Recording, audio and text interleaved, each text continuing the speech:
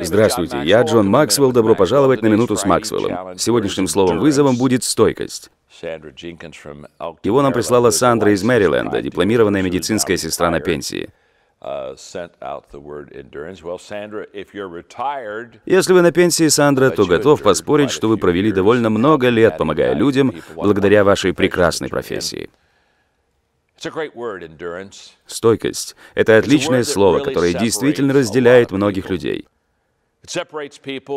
Оно отделяет людей, которые действительно преуспевают, от тех, кто хочет преуспеть, тех, кто достигает своих целей, от тех, у кого есть просто мечта, тех, кто добирается до вершины горы, от тех, кто смотрит на нее. Стойкость означает, что вы продолжаете и продолжаете. Это означает, что вы не останавливаетесь. Это значит, что когда другие люди выбывают, вы остаетесь. Когда другие отворачиваются, вы смотрите. Почему так? Потому что ваша страсть и ваше желание дойти до цели сильнее желаний других.